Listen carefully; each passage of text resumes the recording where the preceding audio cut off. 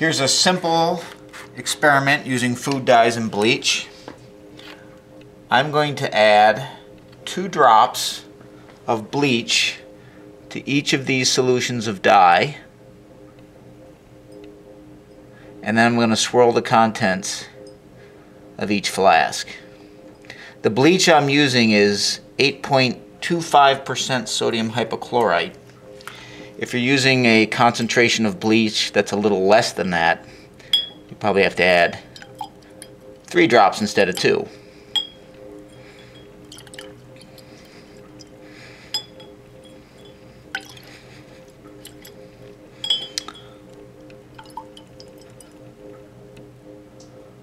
Okay. We notice here that the flask that originally had green dye in it is now blue. The flask that originally had orange dye in it now appears to be red or pink.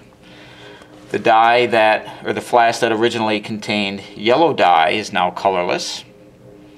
And the blue and the red dyes are maintaining their color.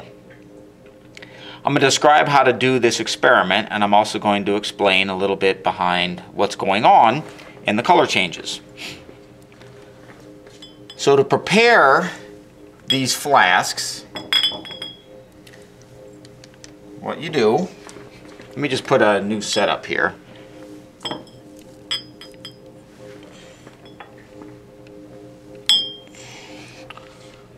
Okay. To prepare these flasks, what you do is, let me just show you how to do the orange one, for example. I'm going to get a large container, and I'm going to put 1 drop of red food dye, 1 drop of yellow food dye, and then I'm going to mix that with 500 milliliters of water. That's about 2 cups.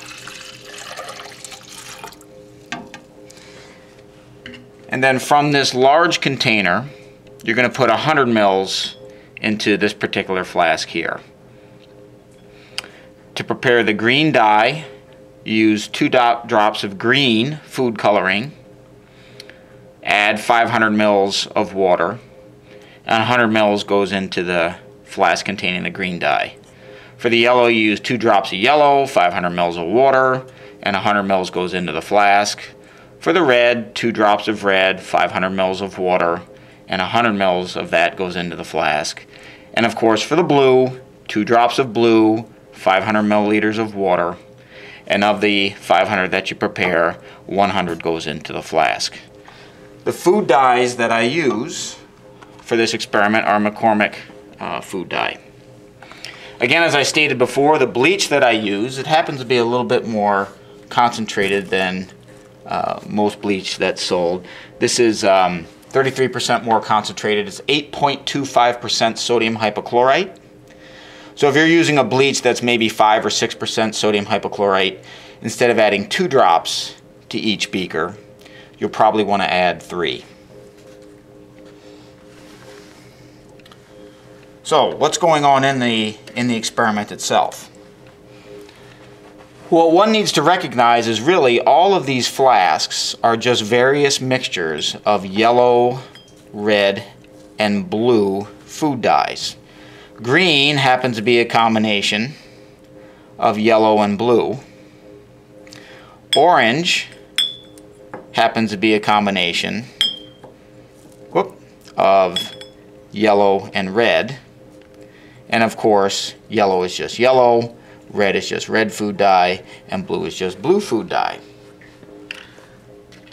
Now the color changes are a result of the different dyes reacting at different rates with the bleach, with the sodium hypochlorite.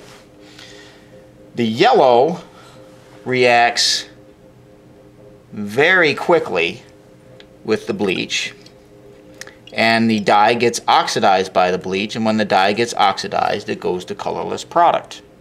So the yellow dye reacts very quickly. The red dye, on the other hand, and the blue dye, both of these dyes react much more slowly with the bleach than the yellow dye. So because the green dye contains yellow and blue, when I add 2 drops of bleach to this, the yellow dye reacts quickly, is oxidized and goes colorless, but the blue dye persists. So when you sort of take the yellow out of green, you end up with blue.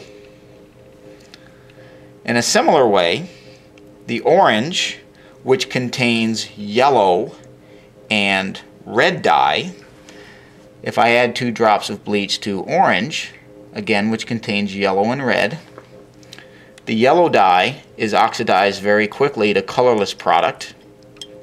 The red dye is oxidized slowly. And so when you take the yellow out of orange, you're left with red. Now, an interesting extension to this particular experiment is to look at the different rates of reaction of blue and red dye. These react a little differently with bleach. Now, in order to see this, we're going to have to add more bleach. Chemists know that you can increase the rate at which certain substances react by increasing the concentration of the reactants. So to get these dyes to react more quickly with bleach, I'm just going to increase the concentration of bleach that's contained in each flask. And I'll just simply do that by adding a full dropper squirt to the blue and a full dropper squirt to the red. And I'll give both of these a swirl. And the increased concentration of sodium hypochlorite in the bleach will cause a faster reaction. The dyes are oxidized more quickly. And you can see the blue color is still persisting because it reacts very slowly with the bleach. And relatively, the red dye reacts more quickly. Of course, I had to add a lot of bleach to get it to go, but nevertheless, we can easily see that the red dye is fading much more quickly than the blue, which leads to yet another experiment. Because we know that purple is made of a combination of red dye and blue dye. So to prepare this particular flask here, just like before, all I did is take a container. This container already has 500 mils of water in it. And to make the violet dye, as you would guess, you're going to add 1 drop of blue, and you're going to add 1 drop of red. I'm going to mix this up real quick to get the violet.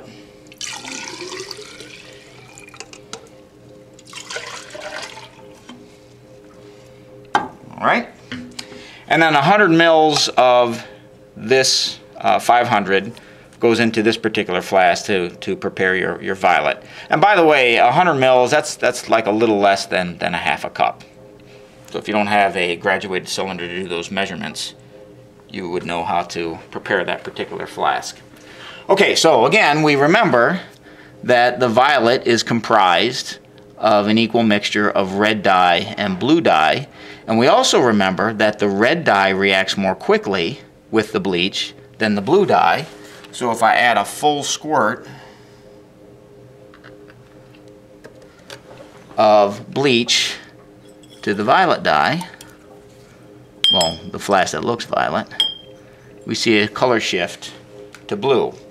The blue color is persisting, the red color is reacting very quickly, and that's why we get the color change that we see.